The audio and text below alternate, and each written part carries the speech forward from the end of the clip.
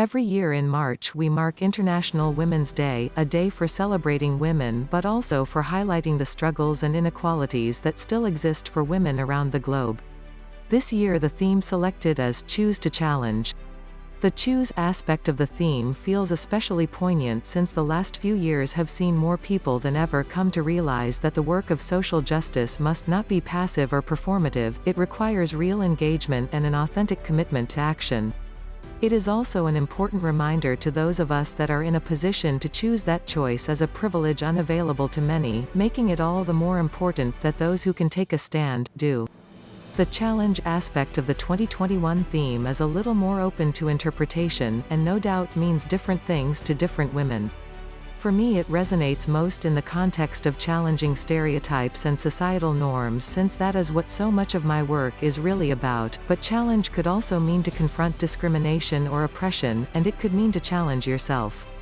This IWD I would like to challenge the idea that women's rights and disability rights are separate issues. Through the work of Professor Kimberlé Crenshaw the world has come to know the term intersectionality, but how many of us have taken steps to really understand the intersections that exist within the causes we care about, and truly examine our positions and potential biases? If you are a passionate feminist then it is your business to care about ableism, champion the causes of disabled women and amplify their voices.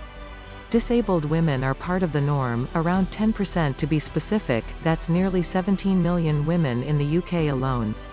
We are not merely a side issue to be sympathetic to, our rights and freedoms are entwined with yours.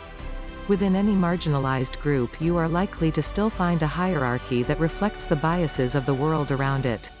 Despite best intentions we know that sexism still exists in the disabled community and that ableism absolutely exists within the feminist movement.